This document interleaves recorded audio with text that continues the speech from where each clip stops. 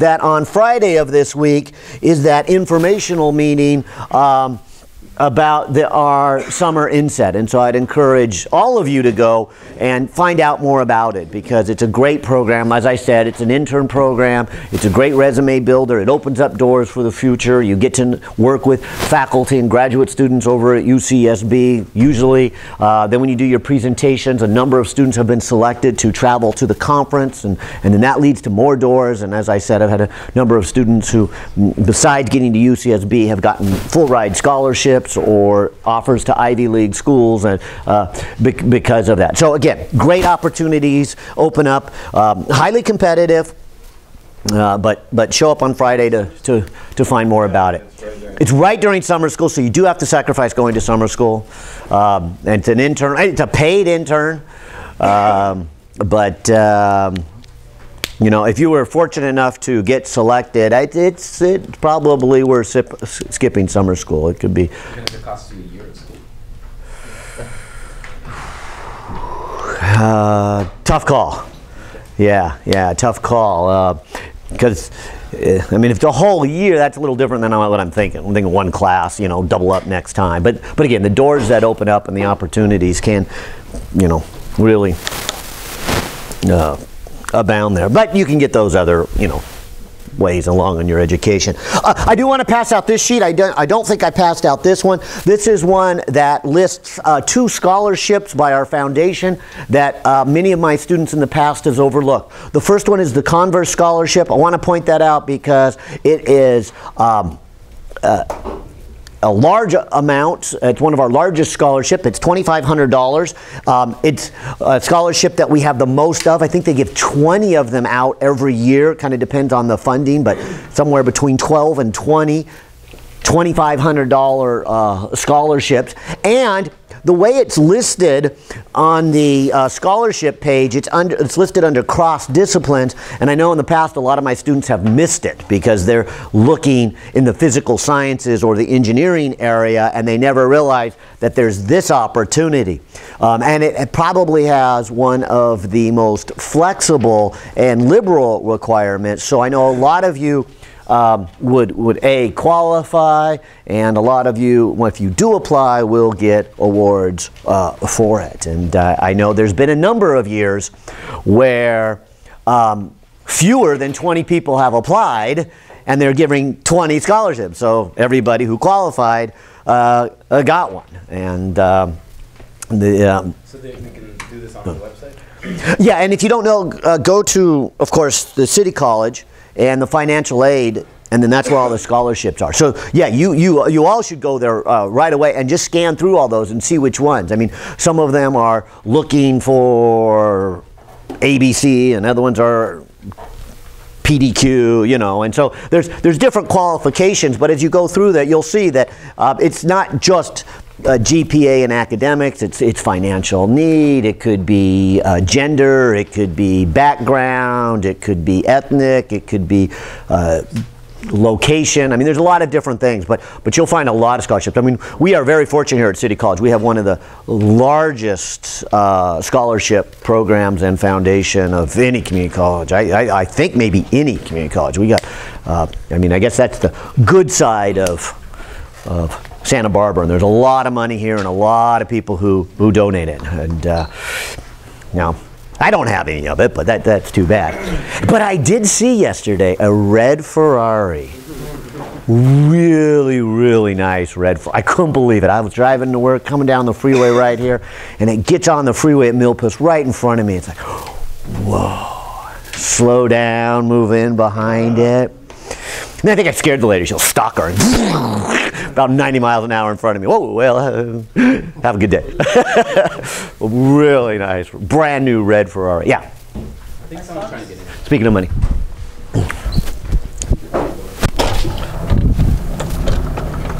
Enter at your own risk here. See if I can get this. Our wonderful locks that are supposed to be automatic just don't. Automatic. Yeah.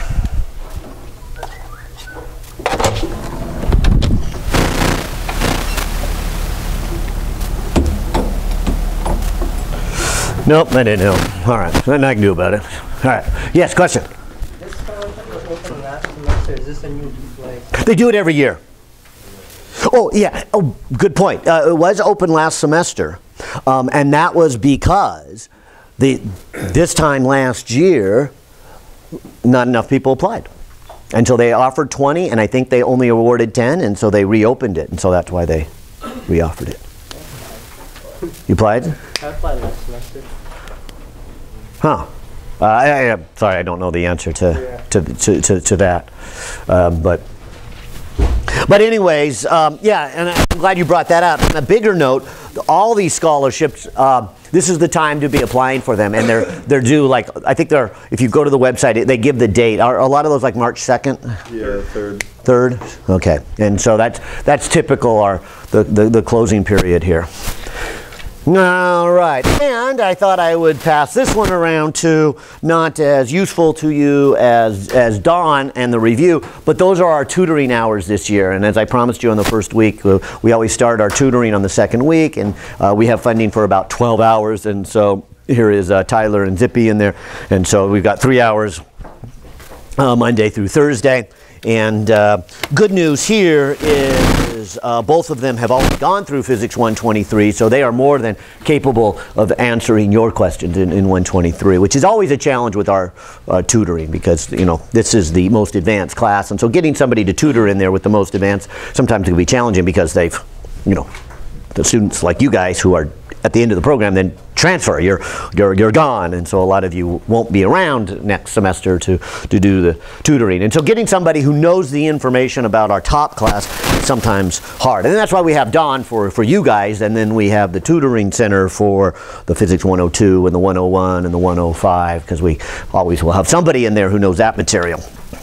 All right, well, as I promised, I better get jumping into here if we are going to cover all this material in a short time here. So let's see how far and what we can cover with Chapter 16. As I said, we'll blast out what we can and then call it good and move into 17. But this is the extension of 15. 15, if you recall, was about oscillations. And so we started with a mass on a spring, we pulled it down, and it would just go up and down.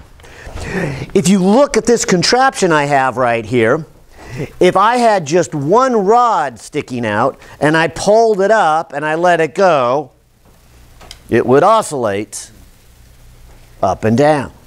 And so the extension of what we just did in 15 and what I'm about to do today for you is that, what if I had a bunch of rods connected together? So when I lift up the first one to make it oscillate, what does it do?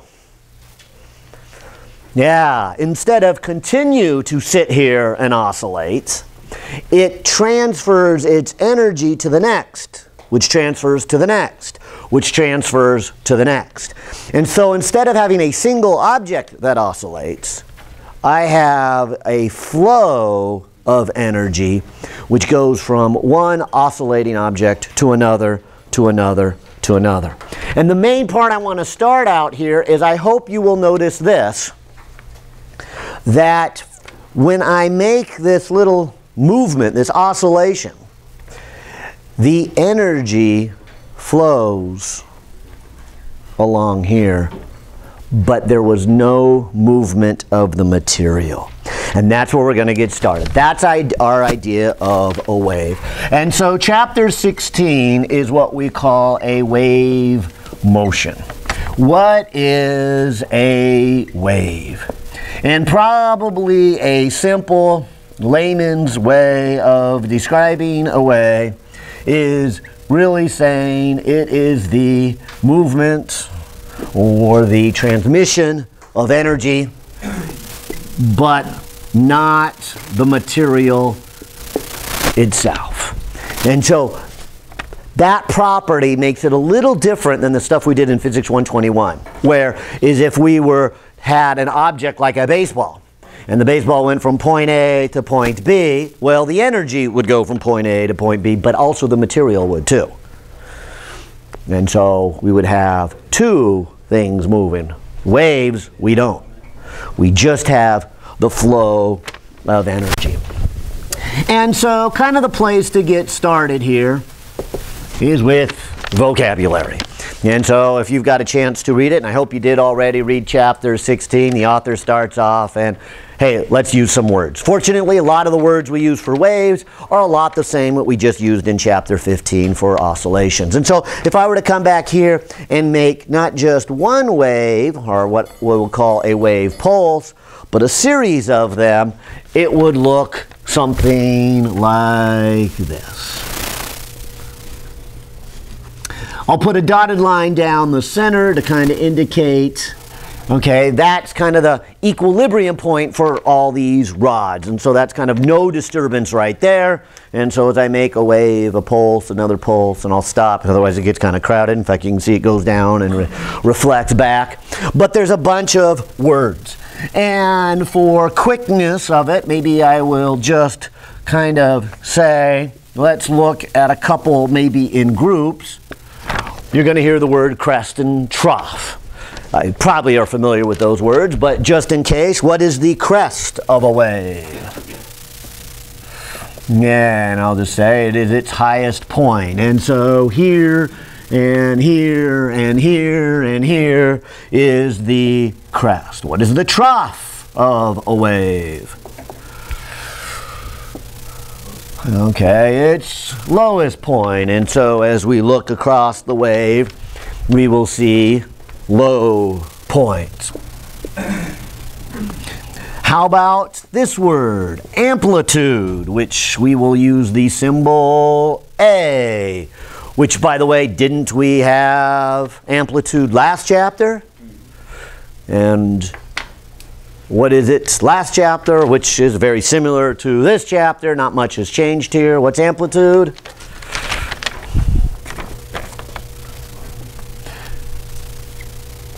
It's the maximum displacement. And in this case, those would be rods, but the maximum displacement. And so, as I was making a set of waves here, you will hopefully notice then that if you look at just one rod by itself is chapter 15. It is simple harmonic motion. And it would go up and down and have an amplitude. But if you look at that one rod, let's say that one rod is this one here.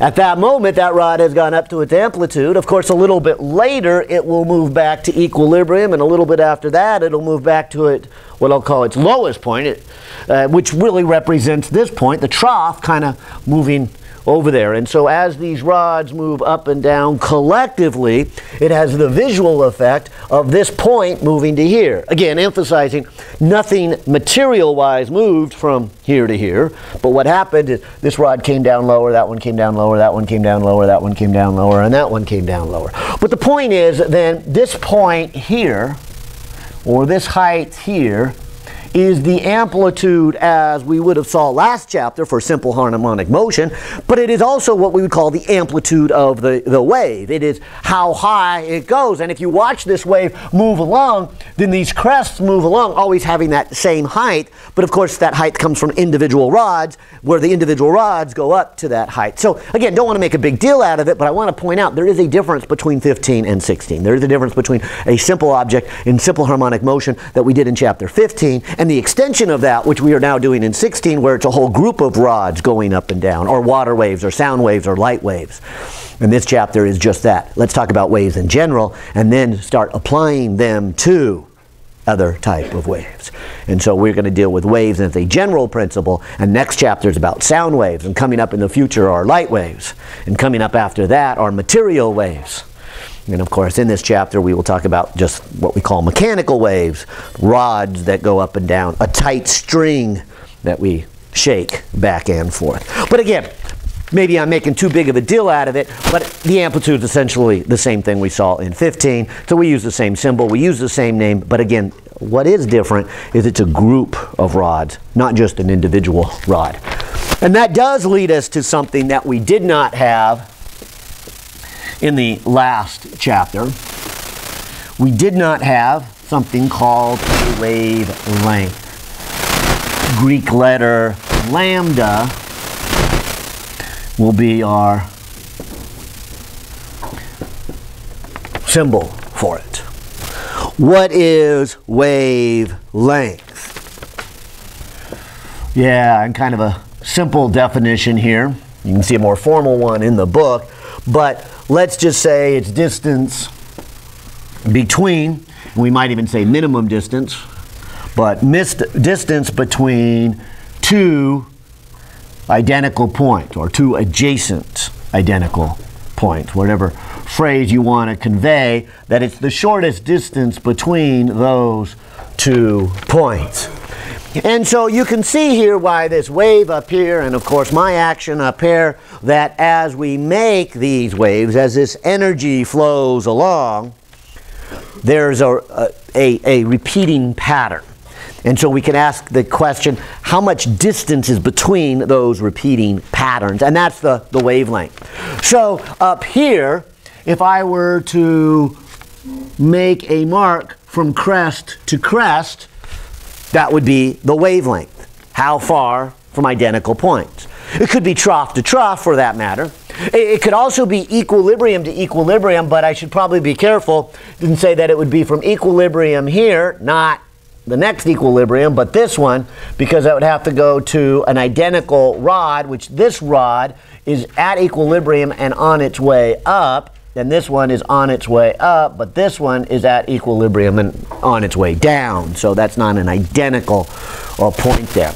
But I think you get the gist of it, and I know you saw it in 102. So again, probably nothing new here, other than I wanted to make really clear is we haven't seen that symbol this semester, and the symbol is lambda, and it represents the distance. Not to be confused with period.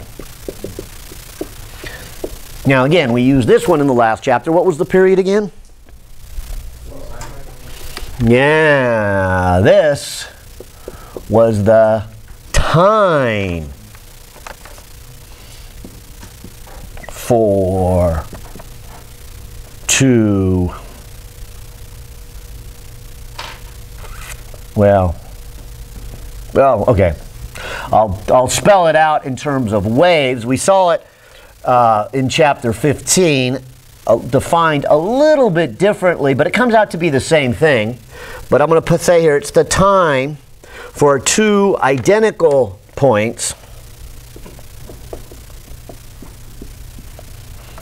to pass by a given point. And here's what I mean by that. Let's go back to this wave again. I'll take this little edge right there, and maybe I'll even put myself in the wave right there. Maybe this is a water wave or something here. Okay? And so as I stand here in the wave, and in this case it looks like the crest has gone over my head, but as the crest gets over there, there is going to be a certain amount of time before the next crest gets there. And so that is the period. How much time does it take? Don't confuse that, of course, with wavelength. The wavelength is how much distance is it to the next one. Or you could put it another way, how much distance is going to have to travel before that identical one gets here.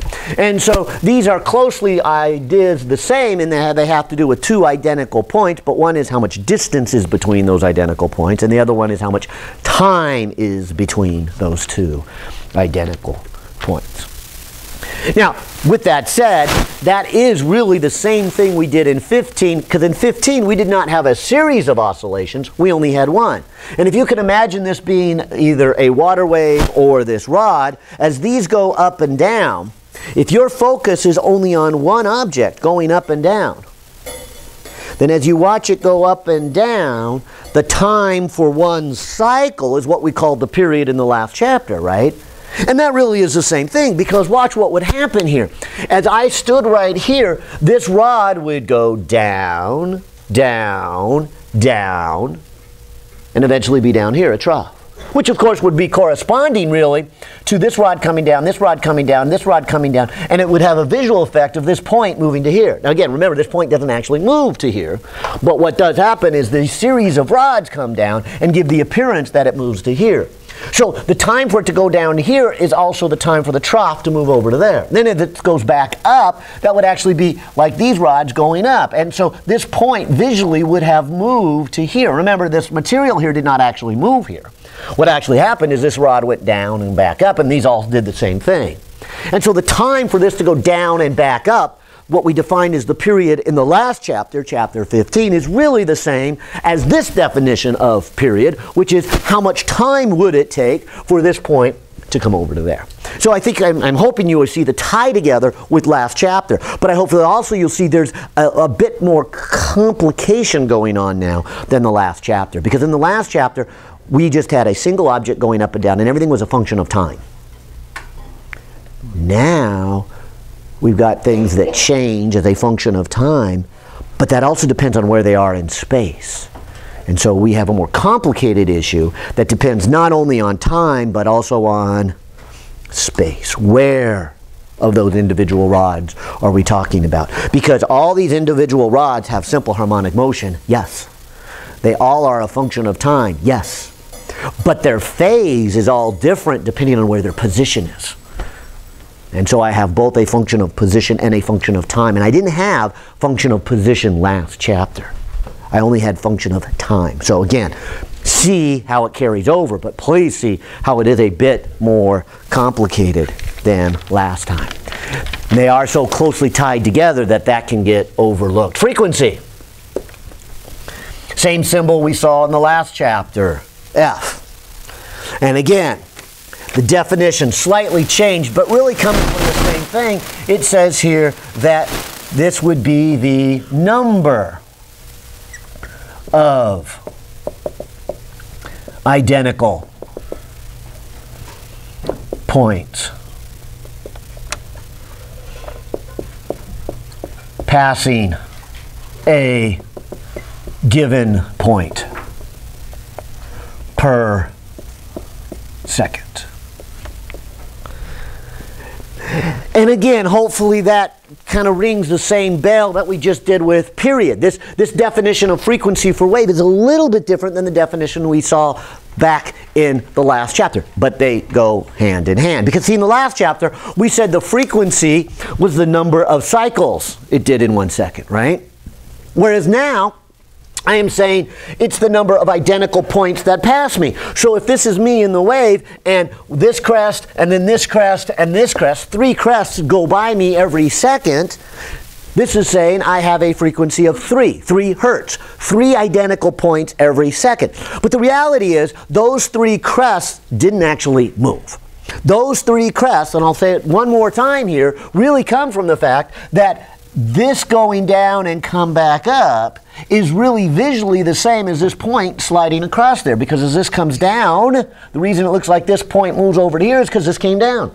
And then when it goes back up, it has that visual effect here. So one cycle and one movement of an identical point are exactly the same, which is what I was trying to say back when we did period, and what I'm trying to say here when we do frequency. And so it kind of has that same behavior. It's a different view of the behavior because we're looking at it as if particles are moving, but remember, particles aren't moving. It's really just kind of more of a synchronized motion as they go along. And so it will serve us well to think of the frequency not like last chapter where how many times did it go up and down, but how many crests traveled to us. So whether you want to think of it as 3 cycles going up and down or 3 crests moving all the way over, it means the same thing. And that's what I want to point out. So not a surprise we use the same word frequency, not a surprise we use the same word F, not a surprise we use the same units for frequency, which is hertz, that we did in the last chapter. So as I said, the beginning part, pretty straightforward here in the sense that it is just an extension of what we've done, but I think it is important that we go through these definitions because it's kind of easy to miss how these definitions are just a little bit different than what we saw in the last chapter. And so thinking about them a little bit different can add up. Well, 2 more here, and then we will do something a little bit different here, actually get into some math. But what if I put here this idea of a transverse wave. The disturbed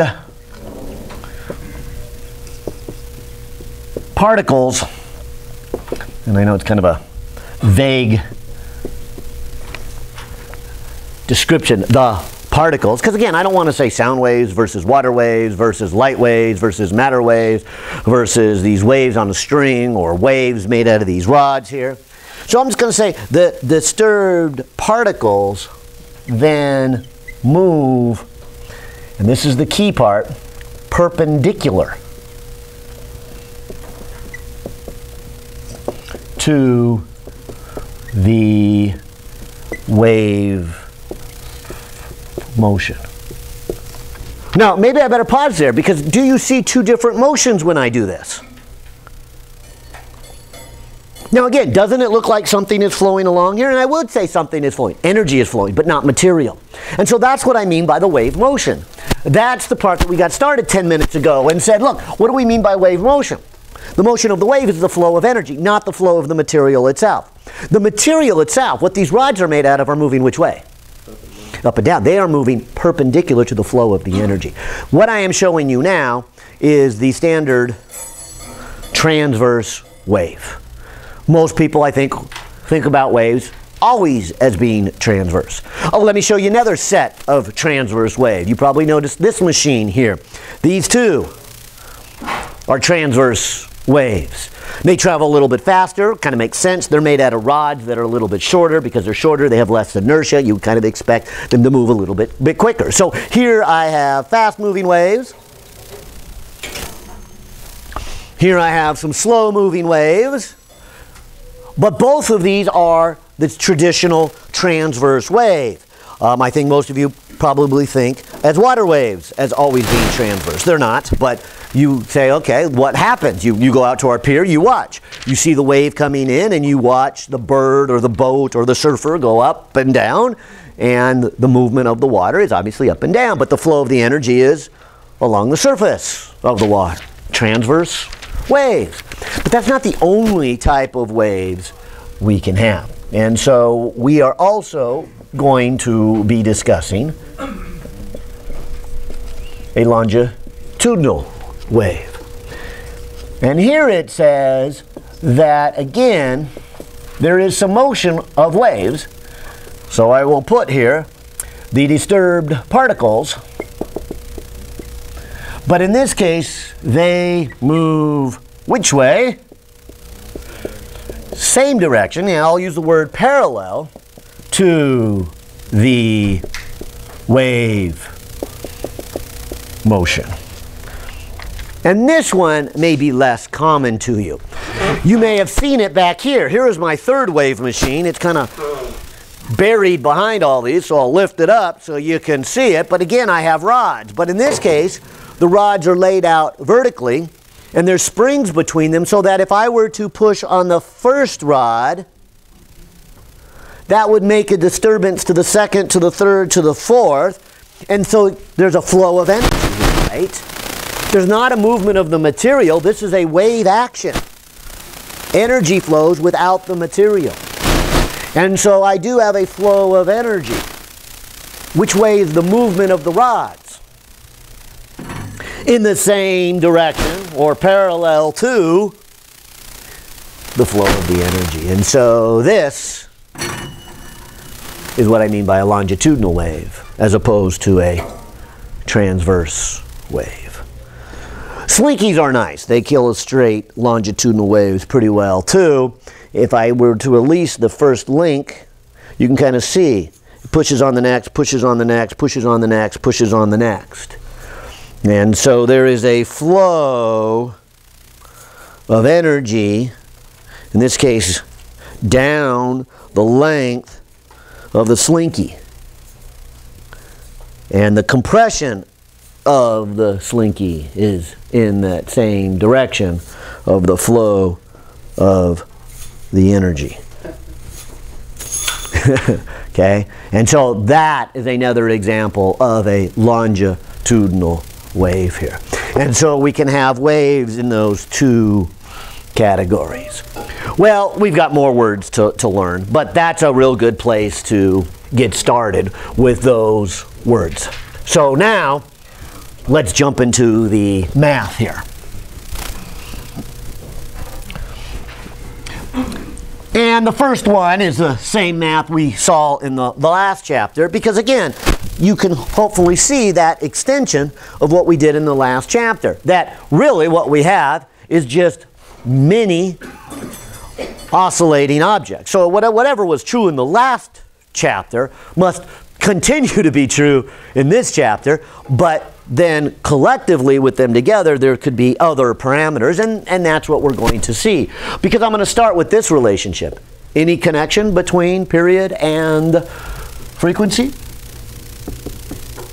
Yeah, and we're going to end up with the same relationship. Now, again, we're kind of looking at period and frequency a little bit different than we did in the last chapter, but they would obviously be connected. In the last chapter, we said it was the time for one cycle, and this was the number of cycles per second. So they were reciprocals of each other. Okay, so in this chapter, they're really kind of that same thing. Here, it's the time for two identical points to pass a given point. So here's a given point, here's a crest. So when that first one gets there, how long does it take for the next one to get there? Okay, and so that's the time as the wave to go up and down. But of course that would be the reciprocal then of this, which is the number of identical points that pass there every second. So not a surprise, although looking at it slightly different. We have the same mathematical result. So if you know period, you know frequency, just like last chapter. And again, makes sense. We must. They really are. Waves are just made out of a bunch of oscillating objects. But how about the velocity of the wave? And I'll just put under here wave for the first time, because I do want to make sure that this is clear. This is what we did not see in chapter 15. Do you see two different speeds here? You see, when I make a little hump right here, I could say, what is the speed that the energy is flowing, the speed of the wave? But I could also say, what is the speed of the material? What's the speed of the rod? Now, that we did in the last chapter. And maybe we should do it again by saying, in this point right here, I am not saying the derivative with respect to time of the A cosine omega t plus phi. That's the speed of the oscillating object. That's the second speed that I think you already know from last chapter and want to make it very clear. I'm not talking about that speed.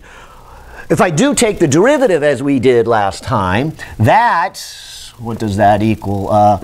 Derivative of cosine is negative sine. The omega would pull out and we would get this. So if I was asking, what is the speed of the material? What is the speed of the rod, one individual rod? Well, again, I'm really asking last chapter. I'm really asking this vertical motion, and I'm taking the derivative of its position. So I will call this the velocity in the y direction. At least it would be a y direction if I had a transverse wave.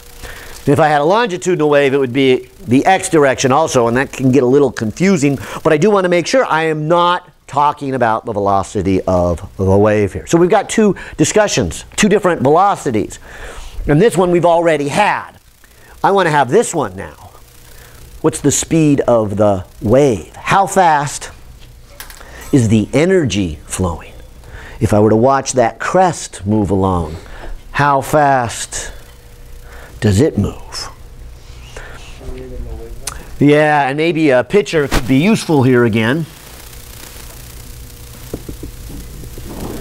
But if you pick a particular point, like right here, at that moment there is a crest.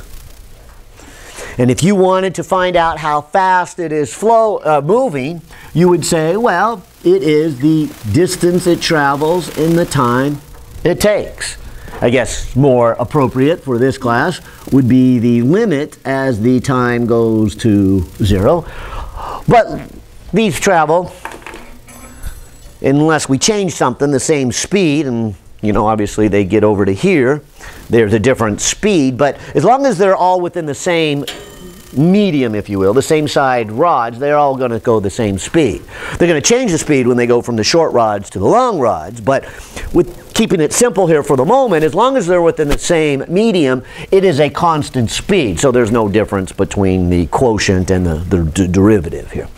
But mentally I could do this. If I ask myself that I will start my watch when the crest gets here, and I will stop my watch when the next crest gets there, then the time it takes is 1 period, right?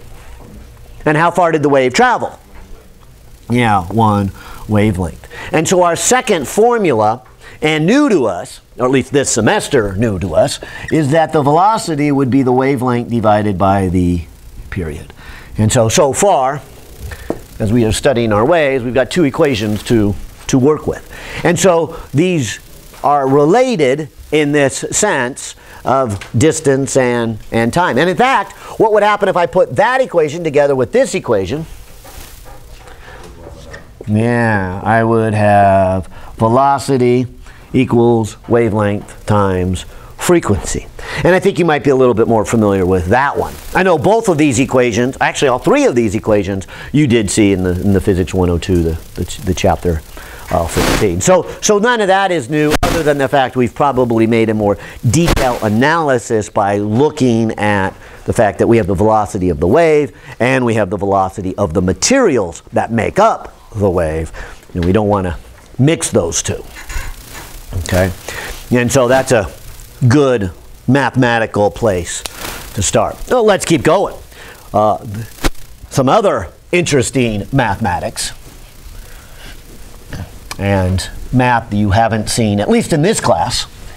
Those of you who've taken Math 220 have probably seen some of this, but only some of it because your focus was on learning to solve differential equations. So I'll point that out as we go along here. But let's talk about the equation of a wave. I mean, before we even get to the equation of a wave, let's just talk about a wave here for a moment. I mean, let's do this for a moment. Let's just say I make a little pulse like that.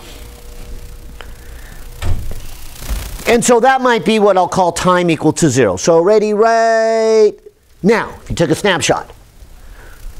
And so my little wave, my little pulse, if you will, I will say right here is time equals to 0. And so this is my coordinate system, x and y. Now what would happen a moment later?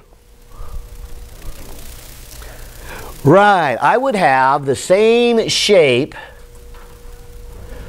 but it now has moved, and in this case moved over to the right. I'll put x1 here to kind of represent that, okay, this wave is no longer centered around x equaling 0. It still has the same shape, but it now has moved over. And of course, I will call this maybe t1 a little bit later. So time. And keeping with this pattern, and maybe this will give us some insight then into the mathematics, is a moment after that, what would it look like? I guess it would be something like that. Same shape, but further over, centered at a new position, x2 if you will. And so I would say the time is number 2. And here's what I'm getting out of this. Could you give me the mathematical conditions of a wave? In other words, here's the physical conditions. The physical conditions of this is the wave has to move and keep its same shape. What's the requirement then for a mathematical function to move and keep its same shape? Simply put, I want to start off by not every function then can be a wave, right? I mean, if I were to write on the board y equals x times t, is that a wave? Oh, absolutely not. I mean, what would that look like? I guess at first when time equals to 0, what would I get? 0. For all x's, I would get 0. A moment later, 1 second later, what would I get?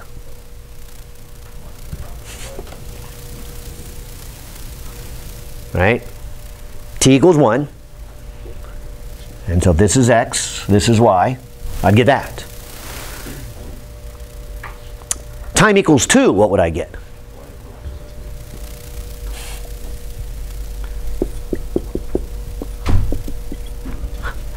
Does that function have the same shape and move along? No. All right. So you're seeing my point here that not all mathematical functions represent waves. Which ones do represent waves is my question. Okay, definitely a sine and a cosine, except go with that. And that's not the only ones. But you're on the right trail. In other words, if I just put y equals sine x, is that a wave?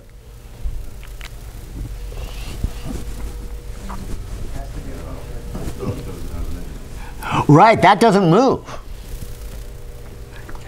If I were to put that function on the board, it looks like this. I'd say time equals to 0, and at time equals 1 second, what does it look like? Same thing. And at time equal to 3, what does it look like? Same thing. There's no function of time. There's no movement in here. All right, so you're beginning to see what I'm after, and the first one is hopefully pretty obvious, that if you're going to mathematically represent a wave, it has to be both a function of space and time. It's got to have both in there. And maybe that's so self-obvious, I didn't even need to bring it up, right? But I felt like I better, because before this chapter, in chapter 15, we did not have a wave. We had x equals to a cosine omega t plus phi. Is that a wave? No. It's an oscillational motion. It changes with time, but it doesn't change with space. It doesn't take that same shape and move along. So we're extending, obviously, what we have done. We started with this, a single oscillating object, and we put them together. And for me to mathematically represent a wave, it has to be both a function of space and time. And so that's why I started with one that was both a function of space and time. Maybe I should have started with something as simple as just space, or something as simple as time. But if you only have one of those variables, it can't be a wave. But even if you have both the variables, it still may not be a wave. So let's come over here. Let's look closely at this. What is this math? How could I take something of the same function, and a moment later it's moved over to the right and has the same shape? And maybe we should just put a type of function here. Well, why don't I just kind of guess at maybe the equation for that? And maybe that will help. This to me kind of looks like it might be a Gaussian function. Curves up, comes down. I don't know. Are you familiar with Gaussian functions? A few of you? So I don't know. Maybe this wouldn't help. But can you see an exponential and then you put an x and you square it? So in other words, we have a decaying exponential on both sides. It doesn't matter if you have negative x's or positive x's. When you square it, you get a positive number. So when you put it in front, you get a decay on either side. Okay, so whatever function you want to kind of describe here, which again, happens to be called a Gaussian function. Some of you might recognize it as a bell-shaped curve. It's used a lot in statistics. But let's just say that is my function. Okay. Then it would have this distribution when time equals to 0, right? How could I get that same shape over here? Ah, good. And so this is the property that I'm sure you learned somewhere in your algebra class. We were doing it in the last chapter. We were shifting the axis, right? How do you shift something along the x-axis? Well, that's what this means, right? We have now then taken that function, and then when x equals x1, right here, in this argument is a 0. And so we would get the same shape centered around x1 as we got centered around 0. How would I mathematically represent this one to have the same shape as back here? E to the minus, good, x minus x2. So, in case you've forgotten, how do you take a function and shift it along the x-axis? Right there, right? X minus something. Now, if I want that something to represent its motion with speed, and I guess I've erased it here, but wouldn't velocity equal distance divided by time if we have a constant velocity? And so that really means that if x2 is really representing velocity times time, that's how far it has shifted over. Fair enough? And so this wave could be mathematically described in general. Well, let me leave it over here. But if I wrote this as e to the minus x minus vt squared, that's the insight I want you to get out of this chapter here. That anything that has this form, here's what it means. What it means is the center position, if you will, is going to move over on this velocity based on time. And since the function is in this argument is still itself, you're going to get the same shape. And so simply put, not only would a wave have to be a function of both space and time, but space and time would have to be connected in that sense. If you do not have an x minus a vt in that equation, you will not get the same shape just shifted over. Again, I think you could illustrate that if I wrote y is equal to e to the minus, what if I wrote it as x times t squared? What would that look like at time equals 0? Well, at time equals to 0, I would get a 0 up here, right? E to the 0 is 1 regardless of what x is. Oh, I did that wrong. Time equal to 0. I'll change colors and say, what would it look like when time equals 1 second? Okay, I'd put a 1 here, and so I would get that shape at time equal to 1. That's not the same shape moved over, is it? It's a totally different shape. What would I get at time equal to 2 seconds?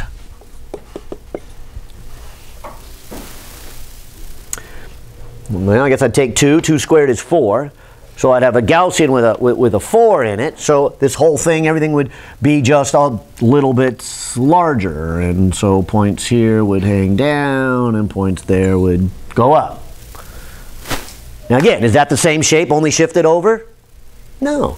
So there's no way this can be a wave. And so again, 2 points here is that to be a wave, it has to be both a function of x and t. But in addition to that, the x and t have to be related in such a way that hopefully we see in the mathematics that x minus vt goes into the argument. Any other mathematical function will not have the same shape just shifted over on the x-axis. It'll have a totally different shape. And that's what you see with this function. So that is not a wave. And so this is the lesson that would have to be the mathematical form of a wave. Now, could it be a sine? Yes. Could it be a Gaussian? Yes. Could it be a Lorentzian? Yes. Could it be? Yes, yes, yes. So there's a lot of different shapes I could have, but it has to have both an x and a t, and they have to be related with an x minus a vt. fact, let me take it one more step. What if this wave was moving to the left instead of to the right? What would be different here?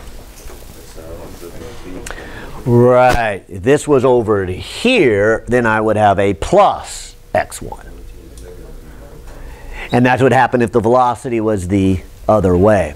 So just to make it clear for people, we like to write it this way, that for a wave to work, what we call wave equation, we have to have y equals some function that has both an x and a t, and the x and the t have to be related with this relationship, either an x minus of et or an x plus of et.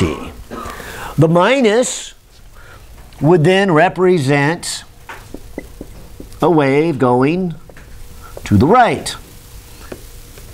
The plus would represent a wave going to the left. And so there's some of the biggest mathematics of the chapter. What is the wave equation? And so we can have all kinds of different waves. Here's an example of the first one I gave you. Y equals an exponential minus x, either plus or minus vt squared. We would call that a Gaussian wave. We could also have something like this, 4 over x plus or minus vt squared plus 3. Now again, would that be a wave? Yeah, it would. In fact, you may not be as familiar with that shape. It's a Lorentzian shape. But if I put in time equals to 0, what I would have, and I'll look at x equals to 0 first, I would get 4 over 3 here. And as I went to positive or negative values of x, and that kind of looks like what I had before. So I'm going to make it a little more narrow so you can kind of see there is a difference to it. It's kind of a little taller and steeper depending on what these numbers are, so I don't want to draw it too much. But it kind of has this Gaussian look, but it goes up and it has, again, a fancy name, a Lorentzian look here. Okay, but it is still a wave because a moment later, when time equals to say 1 second, then the same shape would now be centered over to here or here, depending if v is a, if it is a plus or a minus. But you will get the same shape. You will get a Lorentzian shape. It'll be just shifted over. So is that a wave? Yes. And obviously, as you guys pointed out, probably the most significant one to us is going to be that. And that's the one we're going to spend the majority of the time discussing here. That if you have something that, say, at time equals to 0, and you plot it, it looks like this. As time goes forward, of course, depending to the right or to the left, but let me draw one to the right. So using the minus sign, this would now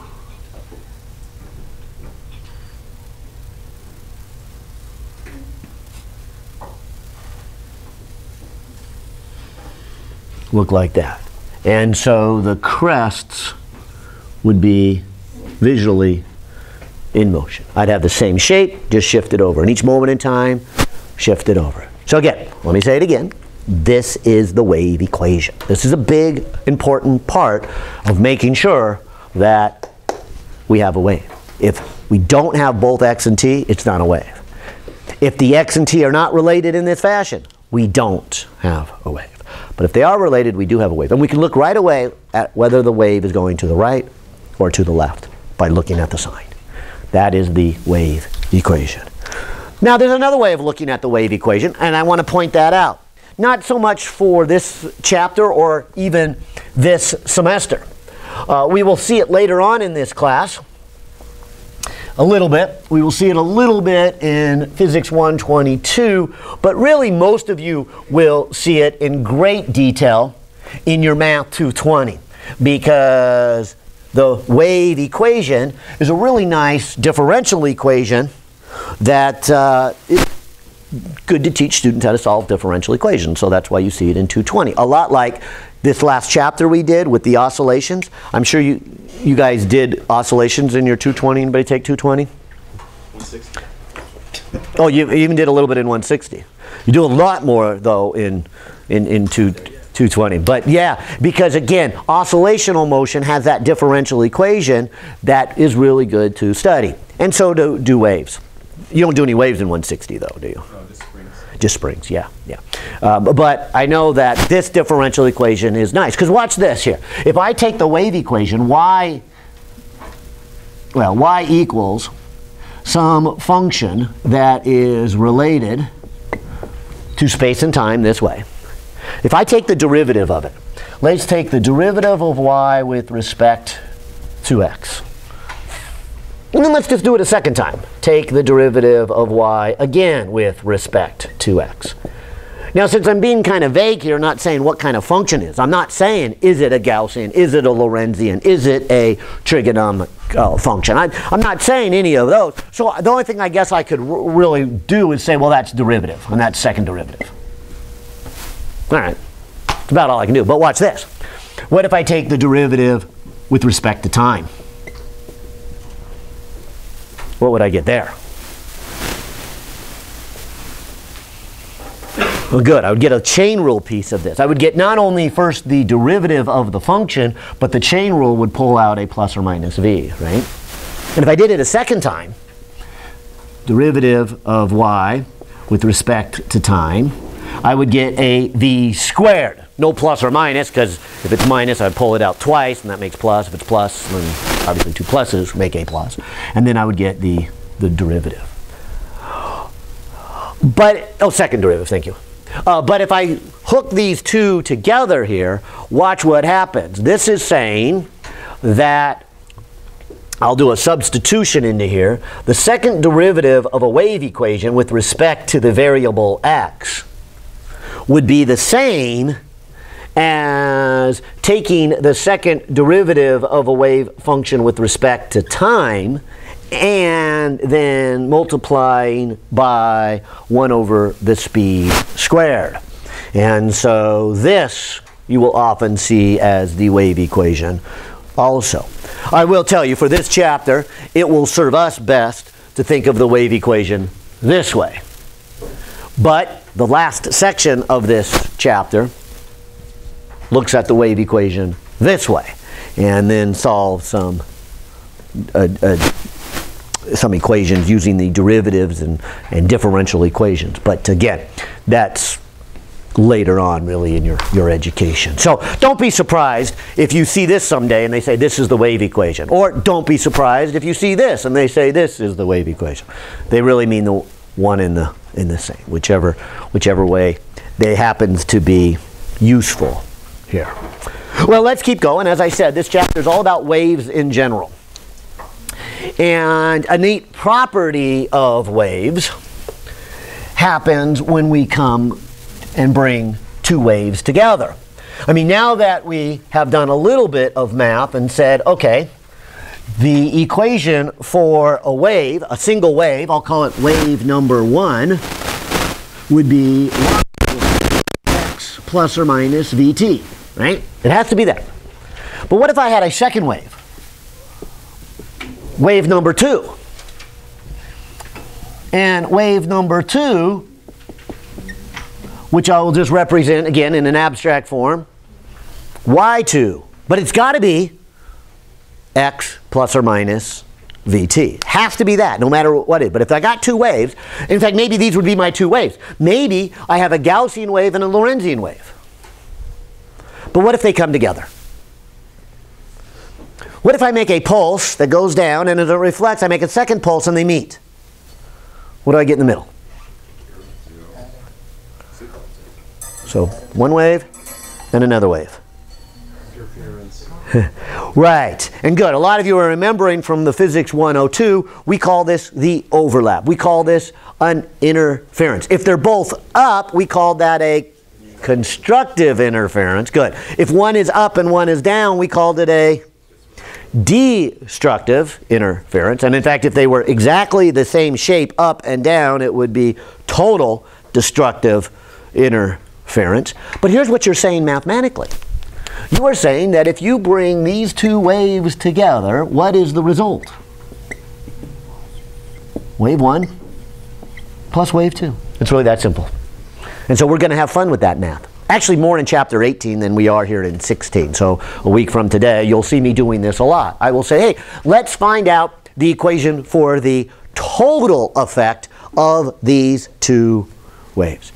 And I heard somebody else use a fancy word called superpositioning. Good. In fact, let me save a little time by not writing it on the board. But this is called the superpositioning of a wave. A nice property of waves, then, is if you have wave 1,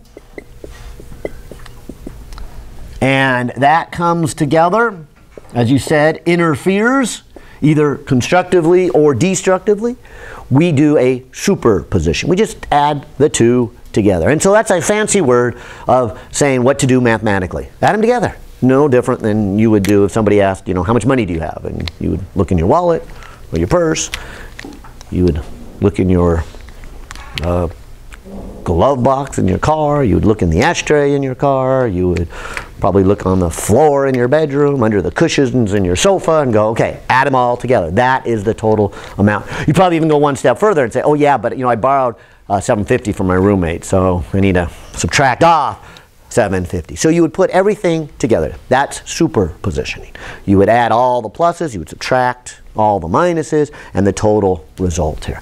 And so that's what I'm trying to say here. The superpositioning. Two waves come together. It's a combination. I'm not getting a good reflection on this one. I think because they're kind of hitting here. But I was kind of hoping you saw it. Could you see that if I had two up pulses, the result kind of gets bigger? Let me start on this end, see if it will reflect better. But if I make an up, and when it comes back, if it's an up, what happens right there? Do you see how the up and the up combine? And so if one wave is saying lift the rod 2 centimeters, and the other wave is saying lift it 3 centimeters, when they come together, it is lift it 5 centimeters. I like to kind of draw it this way, that if I have wave number 1 this way, here's wave number 1, and just to kind of make it clear that I've got two different waves with two different shapes. I'll make a little square box, which isn't really exactly easy to do with this machine here. But if I bring those two together, when they overlap, what will it look like? That's what we mean by the superpositioning. It literally is as simple and hopefully as that is supposed to be. It is just the sum of the two. You add the two together. And let me continue on. What would happen next? Hopefully you can see it here in the math. What would the next picture look like? Yeah, I'm hoping you will see that the rounded hump would continue in that direction. The square hump would continue in that direction. And unlike two objects coming together, like a baseball and a softball, when they come together, you didn't get one lump bigger ball, and you certainly didn't get the baseball to continue to go that way and the softball to continue to go that way. There was a collision and a ricochet, forces, and bouncing up. We don't have that because there is no material. There's just energy. And so that's why the behavior of waves is different. They cross right through each other. And not a surprise, I think, to you, because sound waves, you do that all the time. I mean, sound waves, you'll be in a group of people with everybody talking, and the waves all pass through. And if I wanted to hear that voice, that wave comes right through. It doesn't come through when this person ricochets it around. I say, wait, what'd you say? He just pushed your waves out of the wave with his waves. That doesn't happen, right? And they just travel right through. Of course, sometimes it's hard to decipher this wave when you got this wave coming to your ear at the same time, and you say, well, I didn't quite make out what you were saying. Obviously, the wave got there, but I had the effect of the other waves too, and it kind of drowned it out what you were saying. But that's the superposition of those waves as they come to your eardrum. Yeah. So what if be accurate to say, while listening to your lecture, I mean, your voice is bouncing off all the walls, all the small crevices, like in the bricks and whatever the stucco ceiling is. So what I'm hearing, or any other student, is the superposition of your voice throughout the room towards our ears. Well, yes and no. I mean, in other words, you would, if there was no other sounds in here, and I started to talk, the first thing you would hear is the waves right from my voice to you. Later on in the conversation, certainly my first part of my conversation might bounce off the ceiling, which of course is why we put the cork up there. So. You're facing the board right now.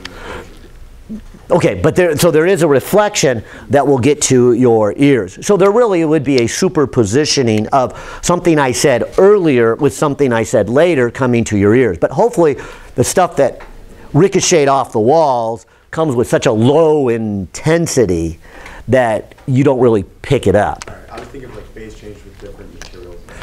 Yeah, no. So a good auditorium, and this I wouldn't call a good auditorium, but a good auditorium stops those reflections. And so you'll see, like our new theater, if you've got a chance to be in there, you'll see the walls are all coated with foamy, soft materials and cone-shaped materials. And so the sound wave from the stage goes right to the audience, and the audience doesn't get the reflections, and you don't worry about the superposition. But yeah, you could get it. In fact, there is here, hello, yeah, hello. It goes bing, bing, bing, bing, and it always, when I stand right here, it always catches me. It catches me off guard, and it's I hear my own voice a moment later, and it throws me off. But anyways, that's the superposition. Now notice these are in the up direction, and so we would call that constructive interference, as we mentioned. Let me draw another picture, because the same idea can be drawn. And mathematically and conceptually it's the same. So for us who are going to be very mathematically analytically this semester, it doesn't matter whether it's constructive or destructive. We just say add the two waves together. But if one wave has a negative sign in it, it might look something like this. What would happen if an up pulse traveling to the right came along and met a down pulse going to the left? And so this is y1 and this is y2. But the point I'm trying to get across here in superposition is these two waves is nothing more than the combination of those two. So if you want to know what the total wave is, just add them together. And like I said, we're going to do a lot of that. Not so much in this chapter. It's more chapter 18 where we actually use this principle. This, we just learn about the principle here, and then we start using it a lot in chapter 18. So you're going to see that next Tuesday. But what would happen when these come together? Yeah, if these are supposed to represent the same shape, this is saying lift the rod up, say 3 centimeters, and this is saying push the rod down 3 centimeters, then that means the total is 0. And so at that small moment, anyways, you would have what we would call destructive interference. In fact, right before it, I should probably draw right before, because I think right before looks kind of interesting too, where this down just matches up with that up. And I want to point out that notice this is not any bigger than that one, and this is not any lower than that one. Although I think visually it looks that way, doesn't it? When you see this way up here and that way down there, I don't know. Does it look like it got bigger or something? To me it always does when I draw that picture. And when I try to make it happen on these waves, to me it looks like, oh, it got bigger for a moment. It didn't. It just, they got close together. And then right afterwards, what would it look like? Well, there's the up, there's the down. And again, want to illustrate, this up here is the same as it was before. This down here is the same as it was before. But again, I think visually, it just kind of looks really big because you've got the top here and the bottom there, and they just went from being flat to there, and just kind of get a visual of it got bigger. But what I really want to point out then is, again, like over there, here's what we mean. They would just pass right through each other. Okay, there's no reflection, there's no movement of the wave continues on. Waves are not deflected by other waves. These are not material, these are waves. And that's why we are discussing it now, and we did not discuss it in Physics 121. These are mechanical waves, but they're waves, they're not mechanics. So those two middle pictures are good surfing waves or bad surfing waves? Well, okay, so if I tried to give an example of this, I'll go to surfing. This is probably not a real good example with water waves because these waves are going in the opposite direction. You don't usually have those for the waves coming in, although I have definitely seen during heavy surf, and a week and a half ago when we had that heavy surf, you could see this where a big wave will come in and it's so big it'll go up the coast and then it'll reflect off the seawall and it will go back out. And so now you have a wave going out and a wave coming in. It usually looks more like this. They're both up, and when it's kind of neat to watch when they come together, it's like whoosh, and the water splashes up really high and then goes on its own way. So it was more of a constructive interference in opposite directions than it was destructive. And so these are opposite directions. But another good example of surf, but it's not really illustrated with this picture, is you could have a beach and you could have storm number 1 and storm number 2 heading to the coastline. And in that sense, they're not in opposite directions, so that's where it's different. But what you can have is because the spacing between the wavelengths can be different. At one moment in time, the crest from one and the trough from another line up. And so what comes into the beach, or what is happening on the beach at that moment, is flat. And many people look at that and they go, oh, there's no waves coming in. And I just want to say, oh yeah, there's waves. But it's destructive interference. And that's when the surfers go paddling out there. They say, hey, look, the water's calm. This is the time to get out there. Get out past the surf before the waves start coming in. Because a moment later, the waves are going to come in. Although, I would say the waves are already coming in. It's just destructive interference. Because, well, it's going to happen a moment later. And usually in our area, it's like 13 minutes. The surf beat is 10 to 13 minutes. But another, what you'd call a set, comes in. And so about 10 minutes later, the crests of this one line up with the crests of that one, and then what you get illustrated here is constructive interference. And so again, you don't see two waves coming in, but what you see are big waves coming in. And so we go from destructive to constructive interference, and the rate at which it goes back and forth is called the beats. They don't use that word this chapter, but they do in chapter 18. In that case, it would be the surf beat. If it was music, you would call it the beat of the music, as it goes from louder, softer, as you go from constructive to destructive interference. So that's where we're used to the surf beat. And what's interesting in all of this is that usually when you get like destructive here, a couple miles down the coast, these two storms are constructive. So at any given moment, you would be saying, okay, nobody's surfing here, but people are surfing here. Because we do have conservation of energy. So at any place where we have constructive, a little bit later we have to, or somewhere else we have to have destructive to balance that whole energy part of the system here. Sound waves are a really good example of this, and radar waves are too. Especially these days that those active noise canceling headphones are getting real popular. How do they work? Take in the sound and they interfere. Right. You put on the headphones, and besides having a speaker that plays sound, they actually have a microphone that picks up the sound. And so what will happen is if I put them on and somebody over here is running a jackhammer, as the sound waves go into my headset, the little microphone picks up that sound. Not only does it pick it up, but then it plays back exactly the same sound as that jackhammer, but in opposite phase. And so the sound waves coming from the jackhammer plus the sound waves produced by my headphones cancel each other out, and that's why they call them noise canceling headphones. In addition to that, the headphones probably are also playing some music, so they continue to play the music and the jackhammer plus the original jackhammer, and hopefully the two jackhammers cancel off and I just get my music. And the ones that are real expensive are really good. I can't afford it, but the Bose ones I love. I was in Fry's. You put them on, and you know, the store's kind of noisy, and you put them on, and kind of muffles the sound, and then you turn the switch on. Dead silent. It's like that movie Gravity. I mean, just where'd everything go? You know, and then you turn on the CD that you want to listen to. And even though there's kids running around all over the place behind you, you don't hear any of that. You just hear the CD you put in. So, good, real impressive. Radar, the same thing. If you have an F-22 coming in on a bombing run and they send a radar up, you send a radar back out of phase. What goes back to the radar station? Nothing. And there's no plane up there until the bomb drops. Yeah.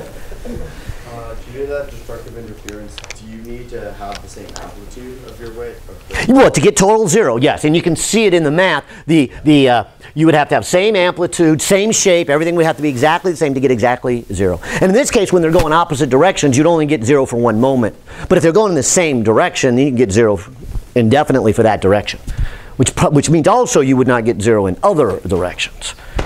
And so again, this F-22 coming in this way with the radar coming that way, you send it that way.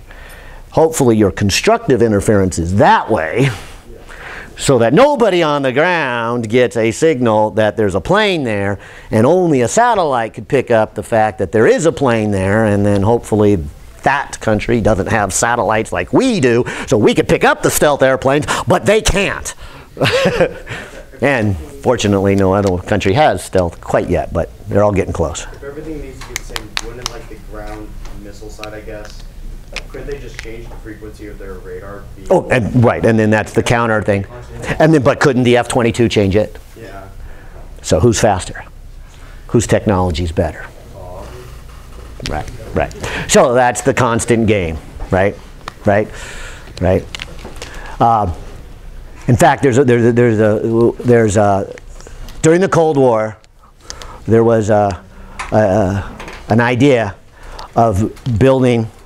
I guess it was the B-2, because the B-2, it's a huge plane. Yeah.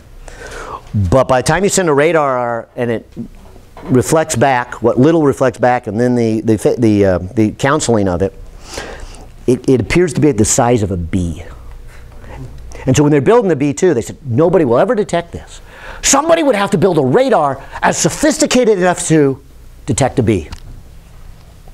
Well, so the Russians built a radar that was as complex and as detailed to detect a bee. Yeah, for just that reason. So yes, there is the constant technology wars. Yeah. Can these systems handle multiple radar? Yeah, yeah, yeah, yeah. Now a big and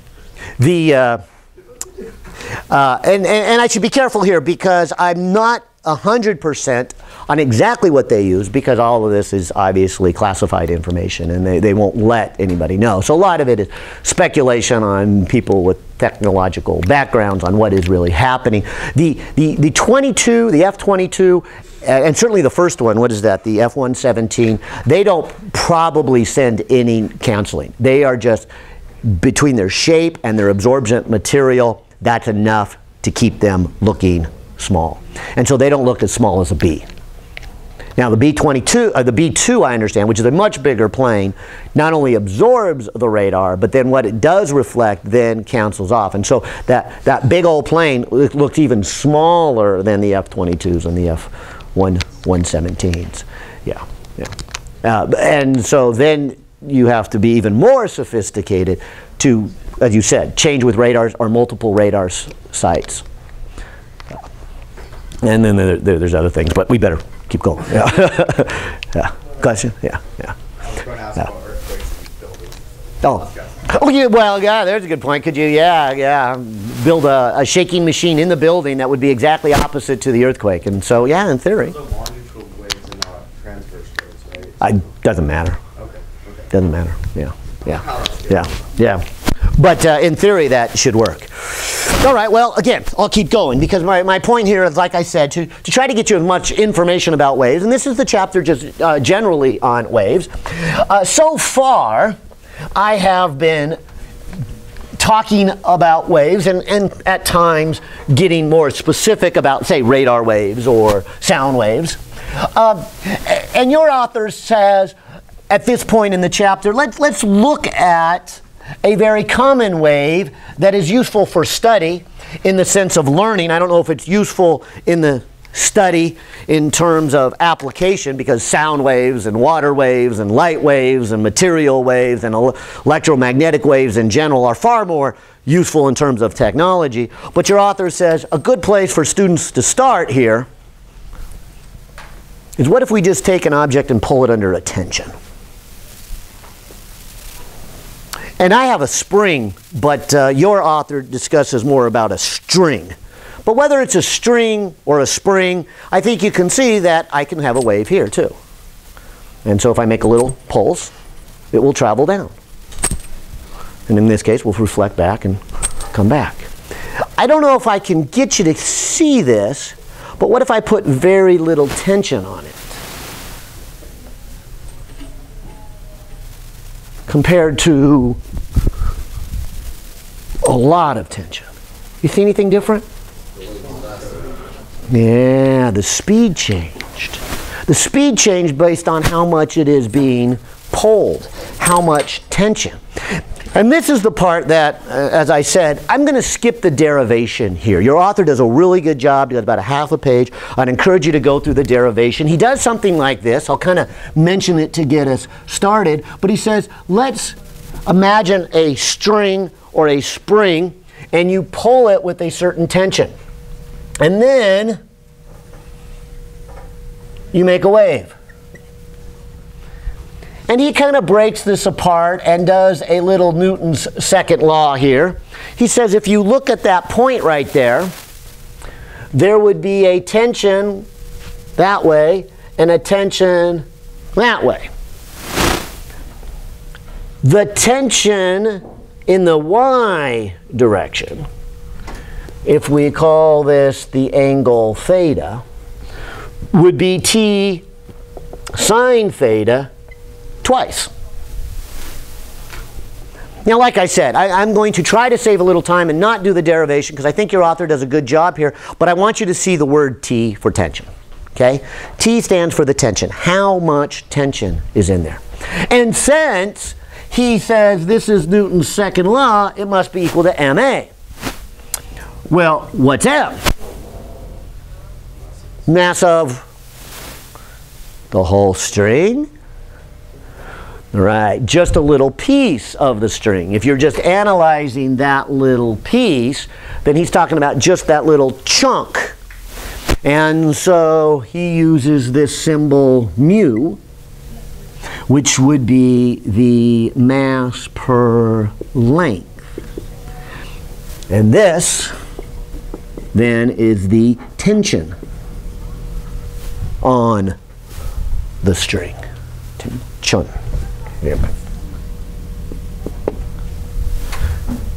Mass per length. And so again, without doing the derivation, I'm hoping you will see that wouldn't there be two principles determining the speed? The tension being one of them. How much do you pull on that? How much tension do you have? Which, by the way, is the lab we will do this week. It's a great lab. You're going to put a string out there. You're going to change the tension. You're going to start with a little tension, measure the speed. More tension, measure the speed. More tension, measure the speed. More tension, measure the speed. And you're going to see that the speed does change with tension. I'm hoping without doing the derivation that kind of makes sense because it is the tension that's snapping it back down. And I want you to see the symbol T.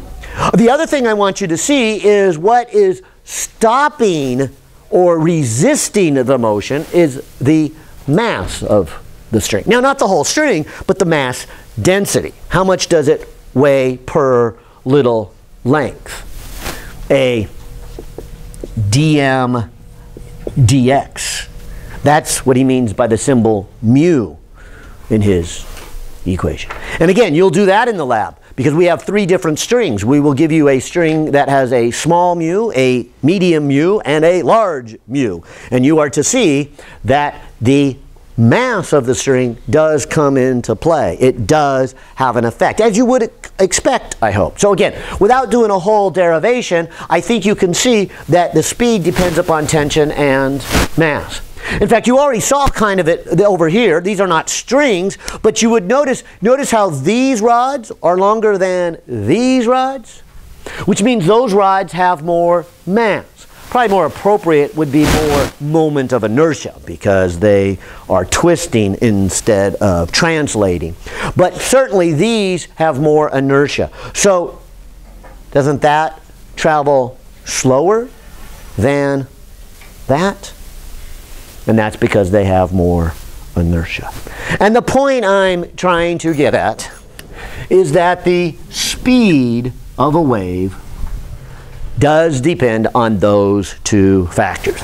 And so without doing the derivation, your author comes up, and I think the square root is a little surprising. The fact that it has a t and a mu is not. The fact that the t is in the numerator and the mu is in the denominator is not a surprise. You would expect more tension, more speed, more mass, less speed. Those kind of make sense. I think the square root is a little bit of a surprise, but when you go through the derivation, you'll see it.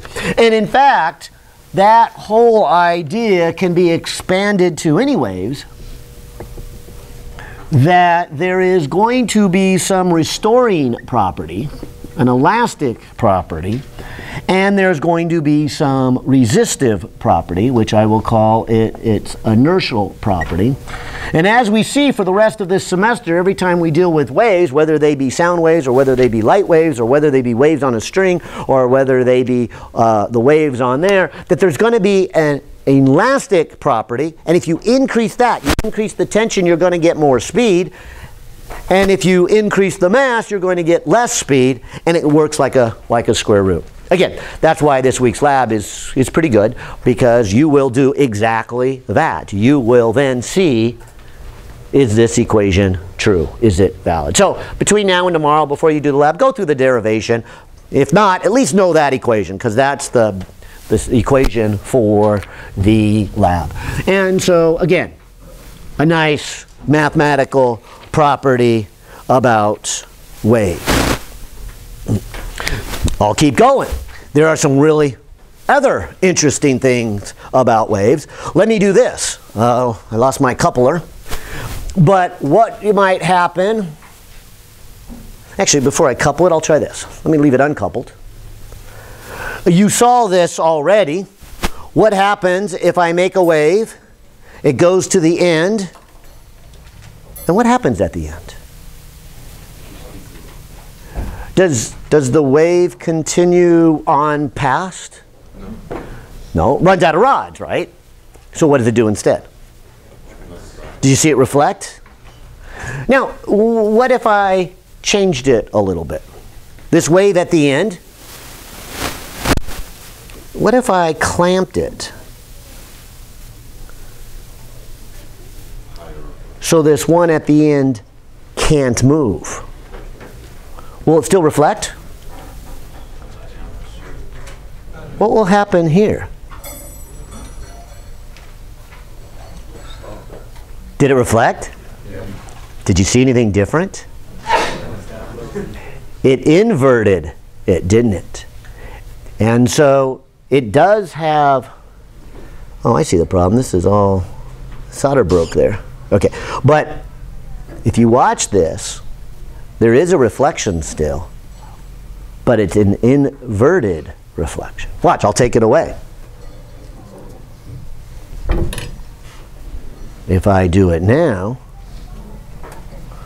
does it reflect? Yeah, but not inverted. Now, we're going to need to keep this in mind here, because as we take waves and put them together in a superposition and we have two waves coming together, we need to know which way they are, right? Up or down.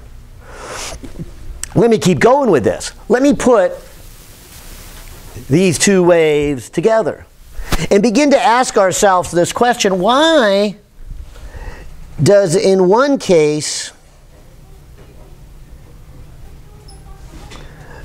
it invert and not the other?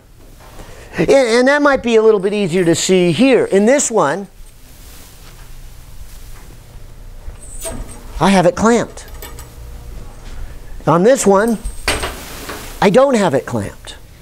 Or maybe I shouldn't have coupled them together yet. But if I make the wave go down there, what ends up happening is this rod right here lifts up, but there's not a rod behind it to give it its energy, to pull it down. It's kind of like this last rod is just doing this. And if I did that, wouldn't that start a wave back the other direction? And so the rods in the middle, what happens to them is as they lift up, the one next to it, it pulls it up. So this one gives its energy to the next one, which gives it to the next one, which gives it to the next one. And so that's why the energy keeps going that way. But when you get to this last rod, that doesn't happen. There is no next rod dragging it down. There is no next rod to give its energy to. And because of that, it's as simple as this last rod has gone up. And so it makes a pulse in the other direction, and it makes it up. However, if this last one is rigidly locked into place,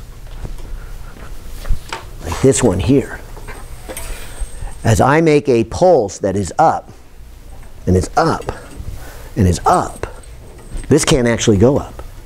Now the reason, of course, it can't go up is because I have a clamp here, which the clamp means it is pulling down.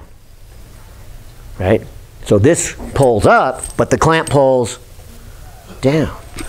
If I were to pull down on here, what would I get? A negative pulse, an inverted pulse. So reflections are kind of interesting because you can have a reflection that is either inverted or not inverted. When would you get an inversion? When you hit something solid. Something that's more rigid than the rods you have. Watch this. I'm going to couple these together, and I'm going to make the wave start on this end, and watch what happens when it gets to here and reflects back. There will be a discontinuity and there will be a reflection. And I am hitting something that is more rigid, heavier if you will, than that one. And so I will get a reflection and it will be inverted. It won't be solid, so will it start some waves that go onto here? Yes. And watch what happens what I do next. What happens if I start the wave on this side and I make the wave and it goes from here to here to here to here to here and then reflects at this discontinuity. Will it invert? No. It's hitting something different. Will there be a reflection? Yes. But will it be inverted? No. And that, I think, is probably one of the toughest things in this section. And many of you, I hopefully remember that from 102, that when we have a reflection, sometimes it's inverted and sometimes it is not. The real physics to it is to get that picture and ask yourself, are you hitting something more solid? Watch. In this case, the answer is yes. I am hitting something more solid. I'm hitting longer rods versus shorter rods. So as it goes up, maybe I should twist this a little bit, you guys over there could see, watch the reflection. Did it reflect? And did it turn upside down? Could you see that? I'll do it again. Pulse, reflection, right there. I know this one travels fast, but it'll go up, hit that, and it will be inverted. Let me try the other direction. The other direction doesn't go quite as fast. I will make an up pulse, and watch here. It will reflect, but will be inverted? No. And so that's my reflection that's not inverted. And it's too bad this solder broke because that wasn't much of a reflection to see, but hopefully It's enough right there. You see it? It does reflect. And so this little piece here, I think, is one of the things that throws students off in later chapters. They go, oh, I forgot the reflection. Oh, I forgot the reflection and it inverted. And so again, I'll ask you, you always have a reflection when you change from one medium into another. But do you always get an inversion? No. When do you get an inversion? You hit something that's a little more solid. Put another way, if it is more solid, more inertia, that means it also is going to travel slower. So if you are going into something where the waves travel slower, there's going to be an inversion. And that's what we saw here. Remember, they're fast here, slow here. I'm hitting something more solid, something where the waves travel slower. And so as I go forward here, right there, I hit something solid. The waves travel slower in here. So when I go from fast to slow, there is a reflection that is inverted. But when I go from slow to fast, that means I'm hitting something less dense. Is there an inversion?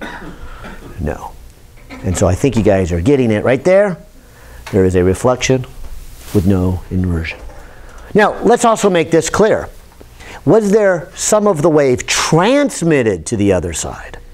Yeah, I think you saw that. When I made the wave here, I'm hoping you saw not only was there a reflection here, but some of the energy was transmitted. So the energy of this wave hit here and kind of split.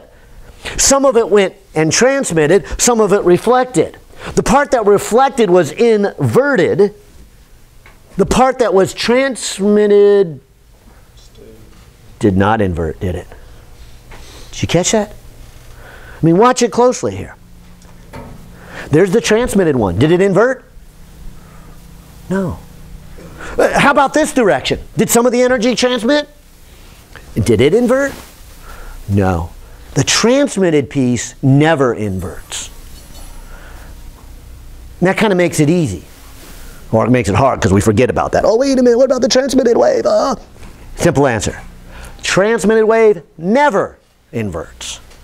But the reflection one may.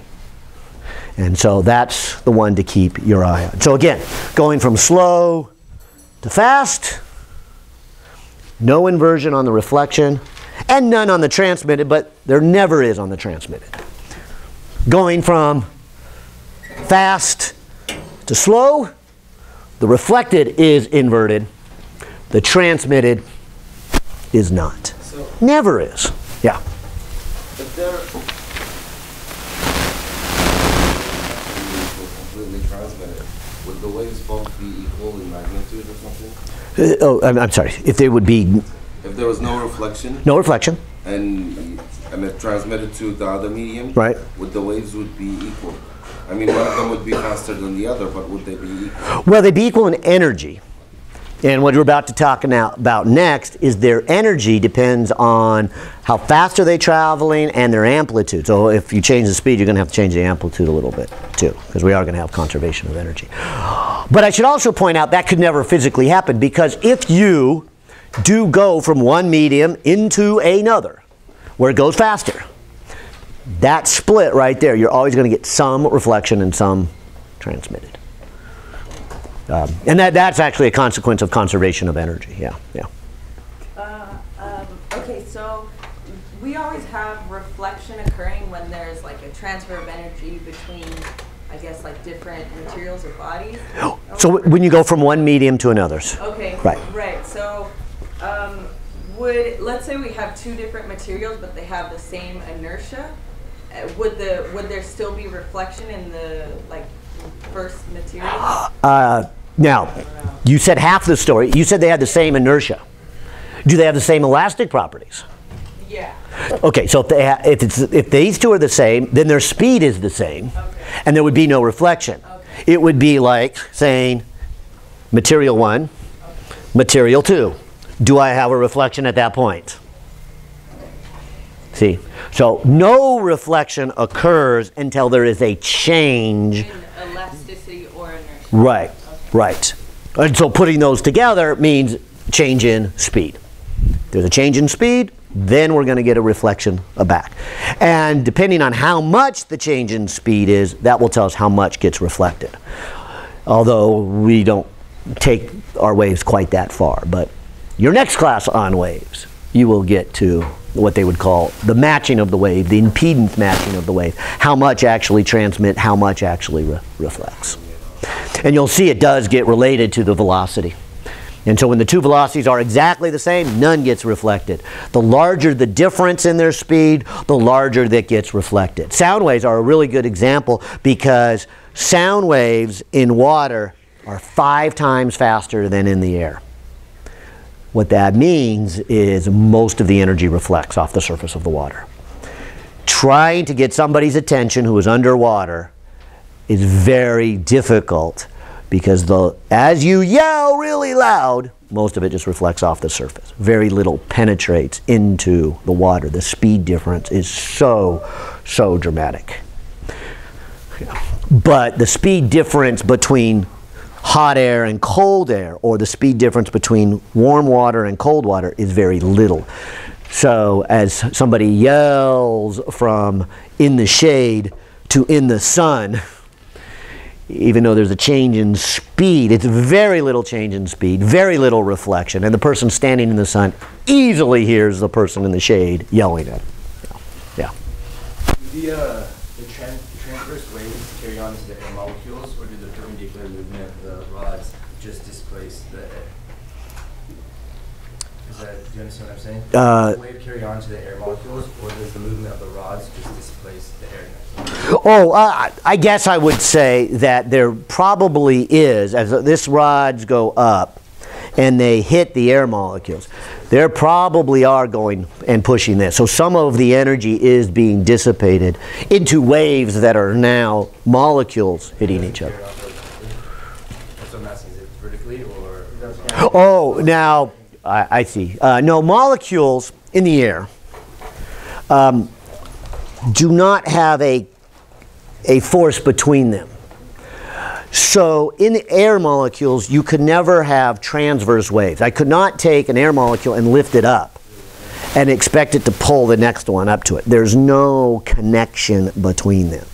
So for air or any gas, we say there is only longitudinal waves. There's only one colliding into another. You can't get this effect. Yeah.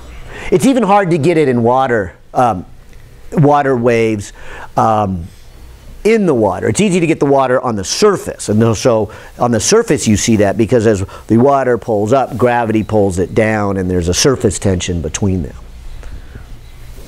But it's not as likely to get.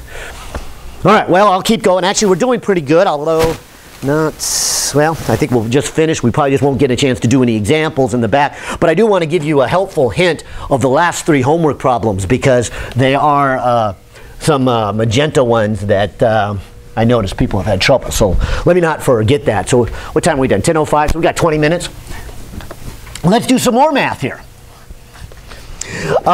We should go back to our sine waves here. Someplace earlier, here it is. We had argued that in order to mathematically describe a wave, it has to be both a function of space and time. In addition to that, space and time had to be connected together with this. And probably the most useful way for us to get started is to talk about the most common shape to you, and that's sine waves. So don't be surprised as you get into the homework that most of your waves are sine waves. I think the very first homework problem actually has a Lorentzian wave, and that's about it. And then all the other problems have a sine wave. And so let's take a time to do a little bit more mathematics with the sine wave, starting with this question. Is there anything else I can do to this equation that would still keep it a wave, but give me some flexibility with it? And here's what I mean by this. could I put that out in front and still have a wave? Sure, and what would that represent? Yeah, that's the number in front. That's what we call the prefactor. That's its amplitude. And so as I come over here and I say, all right, here is a small amplitude. Here is a big amplitude. But both of those are waves. Fair enough? And so just like we saw the last chapter, we see that putting an A in front does have an important physical meaning. You're going to be asked questions about it. It represents the amplitude. But what else? How would I mathematically represent the difference between something that has a long wavelength and something that has a small wavelength? Aren't those both waves? But how are they represented in that equation? Where does wavelength fit into here? Yeah, and the reason I put a parentheses inside here is because if I added another factor there, wouldn't I still have a wave? And what would that other factor do? Yeah, that would control this rate at which the sine function repeats itself. In fact, how would lambda, which is the symbol we would like to use mathematically for when it repeats itself, fit into that equation? Short wavelength, long wavelength. Ah, good. It would fit right here. In other words, this put together with the x. Let me just put question mark and x together. When that is a full cycle of 2 pi, isn't that where the trig functions repeat itself every 2 pi? So what I would really like is I would like this question mark plus 1 wavelength to be a full cycle, right? In other words, this question mark out in front should really be represented by a 2 pi over wavelength. That's how I could control mathematically different wavelengths. And so a more detailed of a sine wave would still have your x plus or minus vt, but it would have a prefactor that would have the 2 pi over lambda in front of it. And that way, if I said lambda was 10 meters, then when x is equal to 10 meters, these two cancel off and you get 1 cycle, 2 pi. And when I put x as 20 meters, let's say, 20 meters divided by a wavelength of 10 meters, that's a 2. 2 times 2 pi is 4 pi. That would be the second cycle.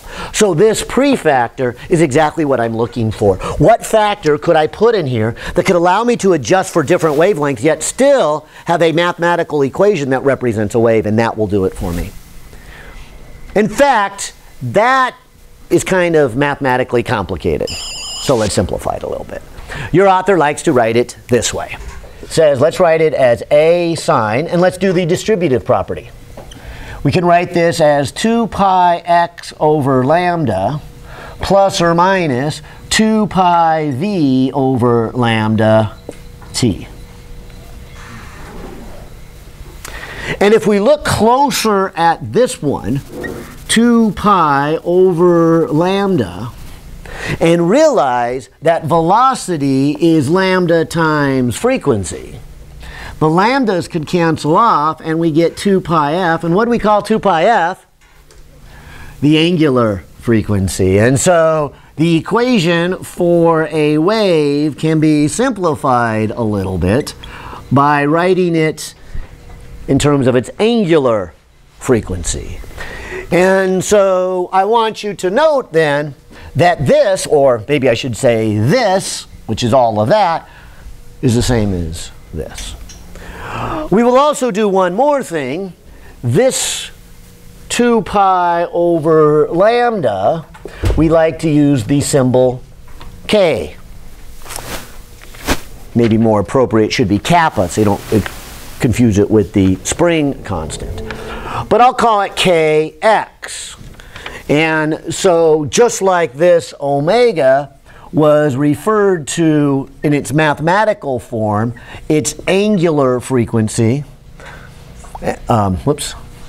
angular frequency, then this K would be a nice mathematical but not physical description, but it would be its angular wave number. And so we're back to like we had in the last chapter. In the last chapter, I felt it was better to talk about frequency physically than omega.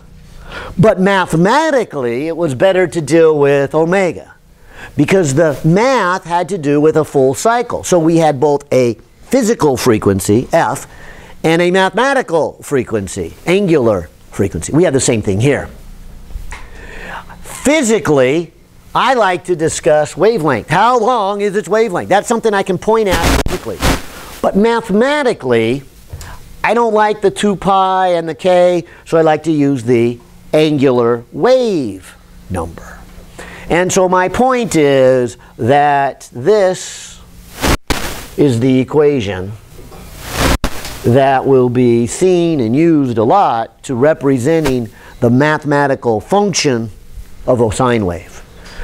It's really nice mathematically. Unfortunately, I don't think it's very nice physically. But if you remember that the K, the angular wave number, is connected to its wavelength, you will hopefully be able to go from the math to the physics. Just like last chapter, if you remember that the frequency is more of a physical thing, but the angular frequency is helpful mathematically, we can go back and forth from one to another. Well, the last thing your author does, and again, a nice derivation, but to save time, I thought it might be best not to try to do the derivation. It's an energy consideration. He says, all right, let's look at the flow of energy. I'll come back to the one I started to show you earlier, and the one that you'll do tomorrow in lab is you will take, and actually in lab you'll take a string, but I have this long spring. But if I go ahead and I make a pulse, and I made a bunch of pulses and send it on down, then there is this energy that is flowing. How do we calculate it? How much energy is flowing? I mean, we've been talking about this from the start of this lecture, that there would be a flow of energy. Well, what would determine that energy? Now, without doing the derivation, let's see if we can kind of guess here. Don't you think it would have something to do with the speed? I mean, obviously, if this thing is traveling fast, you would expect then the rate at which energy to travel is fast, because the energy is stored in that little hump, right? In fact, if you look closely at the hump, wouldn't you expect how far I pull it up? Like, wouldn't you expect that to have more energy than something with a small amplitude? Because the energy is related to that elastic energy. How much do you pull it? And so those two I would expect to be in there. I would expect, hey, how fast is it going? What's the amplitude? Or what else? Well, frequency, exactly. If I did something like that, its kinetic energy would have to be going real fast, real slow, real fast, real slow. So I would expect also its frequency to be in there. And since the energy is connected to the weight of the rod, right? This kinetic energy does have to do with mass. I guess I would also expect it to be related to how much weight we have. And that's what you'll see in the derivation. And I'm going to put the equation on the board. But the flow of energy here, how much flows down? If I have a wave on a string, so I'll call this energy flow. Power. The rate at which energy is flowing. Power. dE dt. How much energy flows down the rod? I would expect it to be related to what is the mass density of that string? How much does it weigh? At what frequency is it?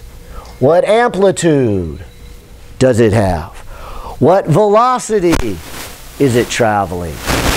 I guess what I wouldn't have guessed, and so you have to kind of go through the derivation, is I wouldn't have guessed that it depends on the square of the frequency. Well, maybe I would have, because, you know, frequency has to do with speed, and speed, its kinetic energy, has to do with velocity squared, so maybe that kind of makes sense. Amplitude. Amplitude, I don't know if I would have guessed squared. Well, but maybe I would have. Doesn't it have to do with the potential energy when you stretch a spring? I mean, what was the energy to spring when you stretched it? 1/2 k x squared. Okay, so maybe that makes sense. Maybe if I pull this rod twice as far, the amplitude's twice as much, but that's really 4 times more energy when I pull it. Okay, so maybe it's not too bizarre, and you'll see that in the derivation. As they work out the derivation, you will see that all 4 factors here determine how much energy is flowing, the rate at which it is flowing. And the fact that it comes to frequency squared and velocity squared is kind of interesting. And so again, without doing a derivation, I'll put a box around it and say that's what you will be asked. You will be asked to look at the flow of energy down a string. To be quite honest, we're not going to be that interested in the flow of energy down a string, but we are going to be very interested on Thursday of how much energy flows from our sound waves. And so we're going to use this to extend on to from string waves to sound waves. But let me just talk about sound waves, because I think many of you are a little bit familiar with sound waves in terms of speakers. Look at what this is really saying. What does this say about the high frequencies in a speaker system? There's lots of energy in those higher ones, which simply means this, that if you wanted to produce sound waves at a high frequency with enough energy, whatever that enough energy is, you don't really need much amplitude. And so most of you, I think, are somewhat familiar with the speakers, especially the small little speakers, the tweeters there. They can produce quite a lot of volume with really very little movement. You don't have to move the paper diaphragm very much. Their amplitude is really small. And because of that, there's not much mechanical motion needed to make loud, high frequency sounds. They're also annoying, so they make great alarms. You don't have to have a big speaker. People pick them up, a lot of energy, easy to do. But let's look at the reverse of this, because I think some of you probably have those home sound systems, the 7.1 surround sound system. And part of that is the subwoofer, the low frequencies. So what does that say about this? Small. So if you want to get a lot of energy coming out into your room or your theater at a low frequency, how do you get a lot of energy? You have to have a big amplitude. And so the big challenge of these subwoofers here is you have to have something move a significant distance. I know the one in my living room, the subwoofer is about this long, about this wide, well, still is, and the little mechanical moving part goes the whole distance. So it's moving about 18 inches back and forth compared to probably less than a millimeter on the little subwoofer there, just to get that power out into the room so, I can watch Die Hard explode and feel it in my chest, and that's the whole point of that subwoofer. Get that power out in the room. Well, with the last 5 minutes I have left, let me help you a little bit with what I can. I was hoping to do examples, but I figured we probably wouldn't get that far. At least we finished the whole chapter. That I'm surprised. But watch the last three. The last three undoubtedly are the hardest of the homework problems and have given students a little bit of a struggle in the past. And so I will help you get started with those last three. I think the last two are blue and the last one is magenta. But they really kind of do the same thing. Somewhere along the line in those three, they say, what would happen if you had a string, and on one of the problems, it's just a string, nothing tied at the end. On others of the problems, they put a mass hanging from it. But why don't I start with ignoring the mass down here? And they say, let's do this. Let's just kind of tap the end of the string. That will make a little pulse. The pulse will travel up, up, up, up the length of the string. How long will it take?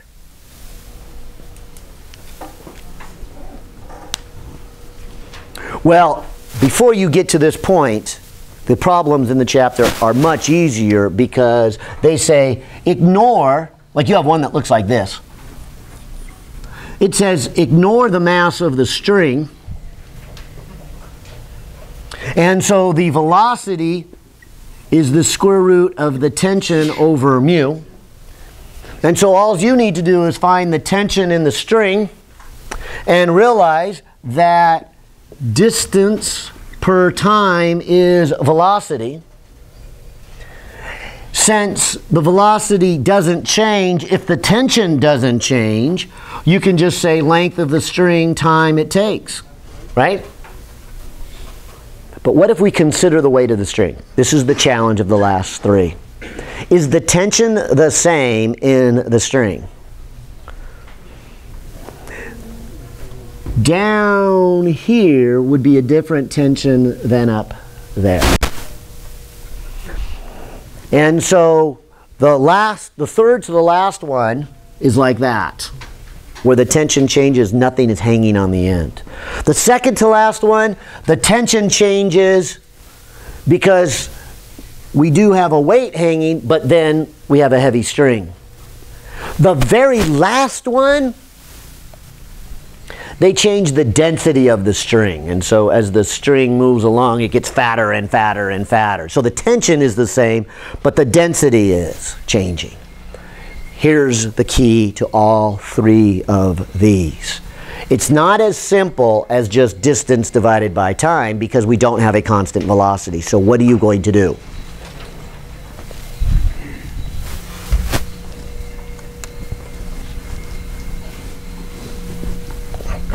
Well, let's write it as dx dt equals square root of t over mu.